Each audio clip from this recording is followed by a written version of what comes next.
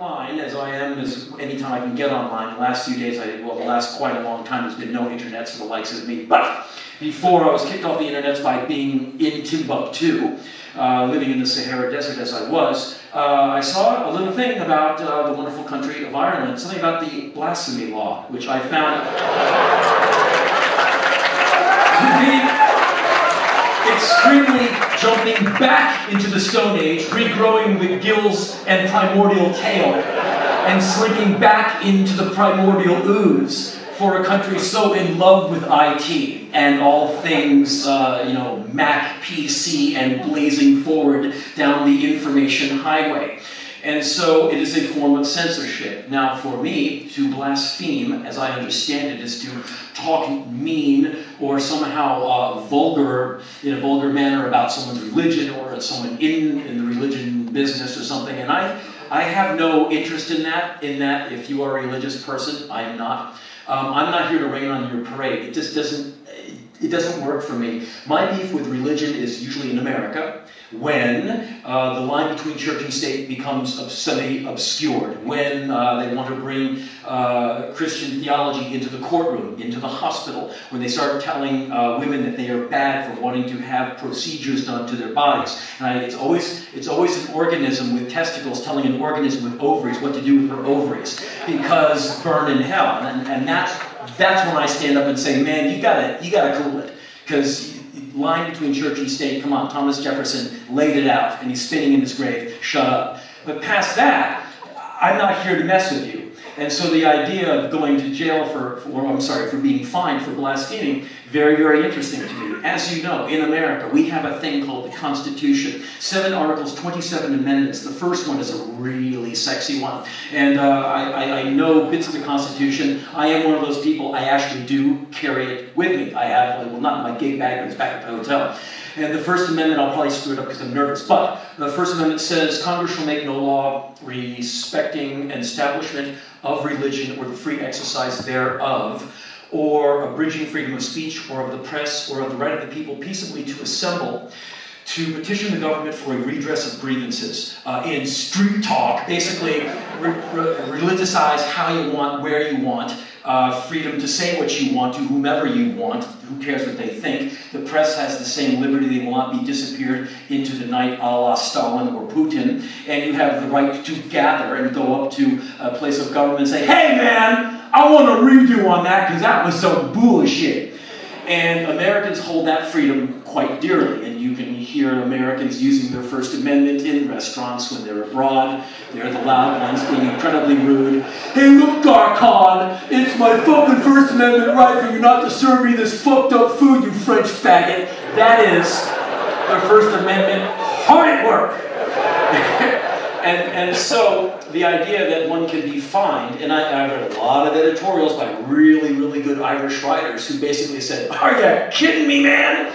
And I don't know if it's in effect. I don't know if people have been fined. I think I would have read that if it happened. But here's what I find really fascinating, because I come from America, and I'm all about that freedom, my twisted version of it. I believe that freedom is cool as long as you don't inflict your freedom upon other people. I mean, I don't want to make my freedom your problem. You know what I mean? Anyway, there was an interesting thing that happened in April of last year. There's a famous American racist. His name is David Duke, and he used to be the Grand Doodah, the Grand Wizard of the Ku Klux Klan, and then he eventually became a congressman in America, which is kind of the coup of white power people, to get their people into mainstream positions. So you grow your hair out, you go suit and tie, and you infiltrate the mainstream to spread your propaganda. And he's one of those guys, like the British National Party moron. I'm not a racist. I'm just standing up for white rights and white people. You know, and you're like, no, you're a racist. No. As long as these niggers know their place, we're cool. But I'm not. You know what I mean? It's a side door, and you wish they would just like sit highly and come in through the front door, and you just say, look, here it is. And I don't respect or admire white power guys who call out the 7 o'clock news by Sikh Highling with their swastikas on their arms. But at least they're saying it. Look, here's where I'm coming from. But David Duke is trying to artfully say that he's not a racist when he is in fact an awful racist. He's also an anti-Semite, so he can multitask.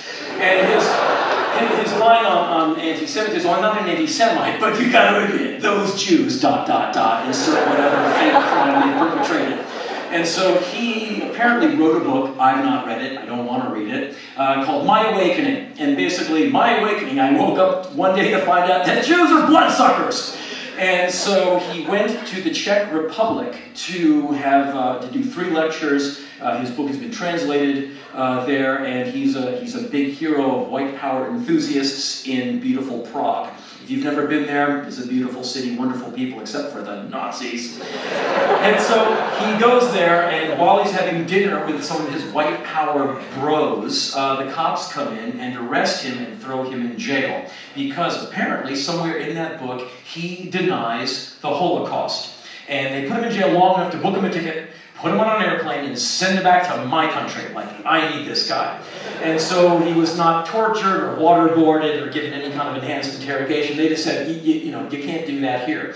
I find out that in the Czech Republic and in other countries, it is against the law to deny the Holocaust. It carries a potential jail sentence. And so if you see any article about this in any blog or whatever, there's lots of articles about David Duke getting kicked out of the Czech Republic back to America. Almost every posting underneath it, there'll be like 10 insane posts, one guy striving for clarity, and then like 10 more posts like, you suck, you communist, and then, you know, and on and on. And they all say, he's a hero, he's a martyr, the Czech Republic are a bunch of pussies, they obviously couldn't handle him and his truth.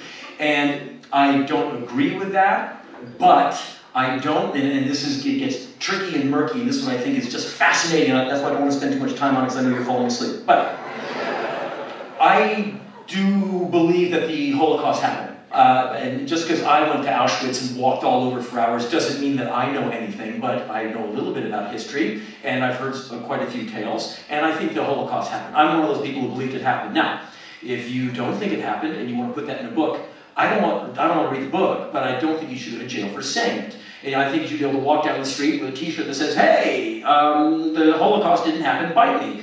And people go, "Oh, you're lame. You're not coming to my party." But I don't think you should be thrown in jail. And so, because I think the First Amendment should protect that speech. Now, it's interesting to me that in some countries, they're so sick of this bullshit that they're basically saying, like, we're sick of this. We're sick of this horror that you keep trying to perpetrate. You want to talk like that, Nazi boy? You go ahead. We'll throw your ass in jail. I know that these new feelings that you pressure upon. Fuck you. And that I like too. Because with people like that, you just want to shut them the fuck up. But you're free to say this stuff. And I believe in the freedom, but I also like the idea of, like, go to jail. And so the plausible defense is, well, it's just words. If you don't like what he's saying, don't read the book. I agree. There's a guy named Rush Limbaugh in America. Yeah, he's a real treat, isn't he? He's a right-wing radio host, incredibly popular in America, gets a gajillion-dollar paycheck. I don't listen to him. He's really not my problem. Do I want to kick him off the air? Hell no, because I don't want to get kicked off the air. I don't believe in censorship. I believe in raising your children well and having common sense and understanding the full awesome burden of freedom and the responsibility of it. And so words have no effect, it's only actions.